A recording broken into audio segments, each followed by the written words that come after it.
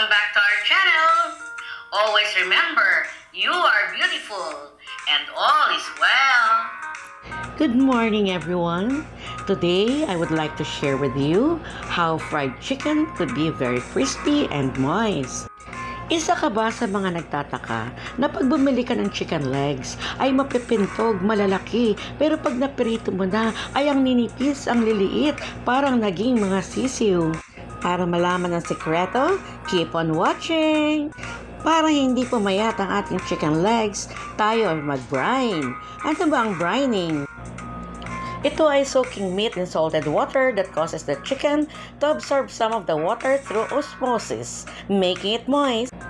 Wow, ang sosyal pakinggan. Ano ba ibig sabihin nito in simple terms? Ibig sabihin nito ay ibababad natin ang ating manok sa tubig na may asin. Ang brining solution natin ay water na kailangan lubog ang manok. At lalagyan din natin siya ng garlic na crushed. 4 cloves of garlic ang ginamit ko dito. At ang key ingredient sa ating solution ay ang asin. Ang ratio ng asin to tubig ay 1 liter water to 2 tablespoons of salt. Ang recommended best salt na gamitin dito ay yung magaspang na salt or yung coarse salt. Pagka-mix natin ang salt sa water, ay ilulubog na natin ang ating mga pieces of chicken. Tapos hahaluin natin. Mga 6 hours natin itong i-brine or overnight. During the 6 hours, salt breaks down muscle fibers of the chicken. Ang resulta, tender and moist meat ang magiging chicken natin. And the chicken meat will be plump or mataba. After 6 hours, ready for cooking na ang ating chicken. Kunin nyo na yan from your refrigerator at ating banglawan or i-rinse ang chicken. Banlawan lang natin itong maigi. Mga 2 to 3 times. Patuluan natin ng tubig at itapon natin ang mga pinagbanlawan.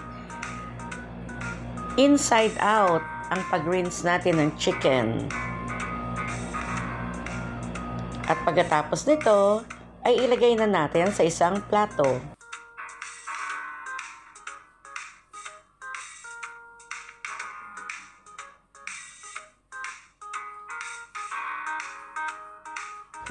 Ito na ang ating brine chicken legs. Ngayon naman, ay ipat dry natin ng paper towel. Important ang step na ito kung ayaw nyo matalansik ka ng mantika. Masakit yun na matalansik ka ng mantika. Lalo na ang balat ng manok, malakas yan magtalsik ng mantika. Pagkatapos nating maipat dry lahat ang pieces, magpe-prepare na tayo ng breading or coating.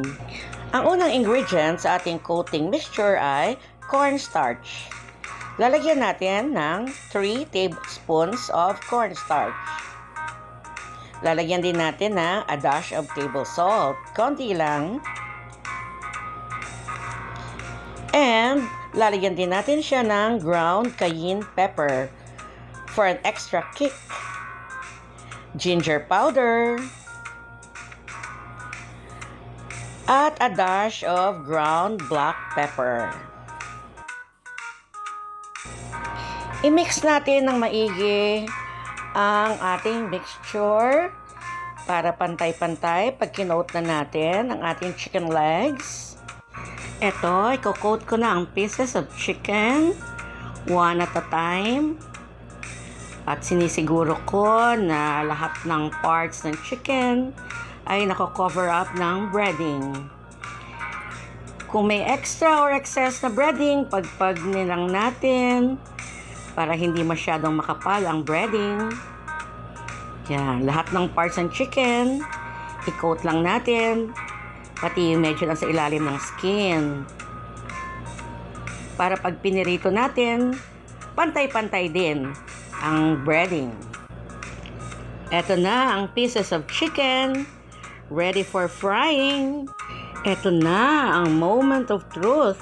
Tignan natin kung hindi magiging mga sisiw itong ating manok, kundi siya magiging payat at maninipis ang mga legs. Let us deep fry this under medium heat. para ang skin ay maging crispy, hindi sunog, at ang laman ay maluto. 20 to 25 minutes ang frying time para ma-sure tayo na luto na hanggang loob. I-cover muna natin para mas madaling maluto. Sige, check natin ang ating chicken. Wow! Ang pipintog, ang tataba. Hindi naman siya pumayat, hindi naman siya numipis. Yan ang nagagawa ng brining. Check it out for yourself. The next time you do fried chicken, I encourage you to do brining.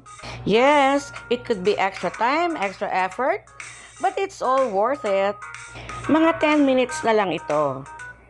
Gusto kasi namin dito medyo malutong, medyo tostado, ang fried chicken. Eto na ang aming ideal fried chicken.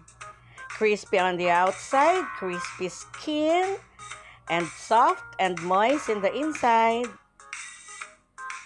Hahanguin ko to sa isang plate na may paper towel para yung excess oil ay madrain.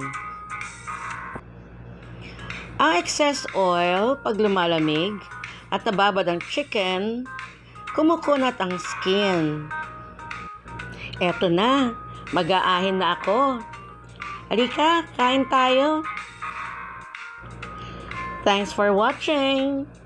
Kung nagustuhan nyo ang ating fried chicken, like, share, and subscribe. See you in our next videos.